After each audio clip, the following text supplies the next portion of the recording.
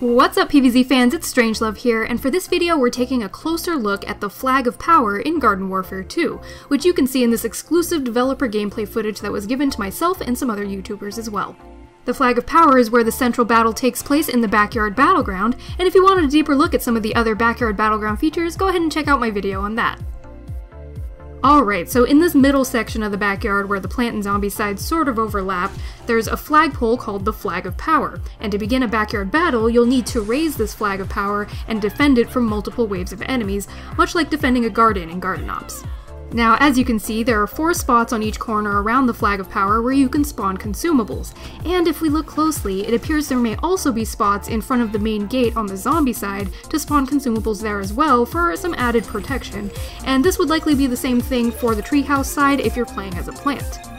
So after you raise the Flag of Power, you'll start to defend against multiple waves of enemies, and each wave is going to consist of a specific type of plant if you're playing as a zombie, or a specific type of zombie if you're playing as a plant. Now the goal is to prevent the enemies from standing within the glowing circle around the Flag of Power, because this causes the flag to gradually shift into the enemy's control, similarly to gardens and graveyards. Keep your eye on this meter at the top of the display because this tells you if your enemies are on the flag and roughly how much longer you have to defend the flag for.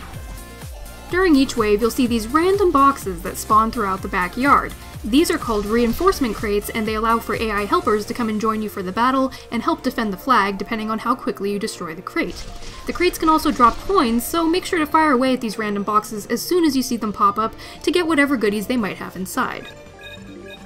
After you've successfully fended off a few waves of enemies, a boss wave will occur, and from what I've seen, a boss wave will usually include at least 2 bosses along with a bunch of other AI enemies, as the waves normally do. So if you're not in the mood to load up a multiplayer or a solo ops match, but you want to keep leveling up your characters, raising the Flag of Power in the Backyard Battleground is a great way to earn extra coins and XP, and you can even invite your friends to join the chaos.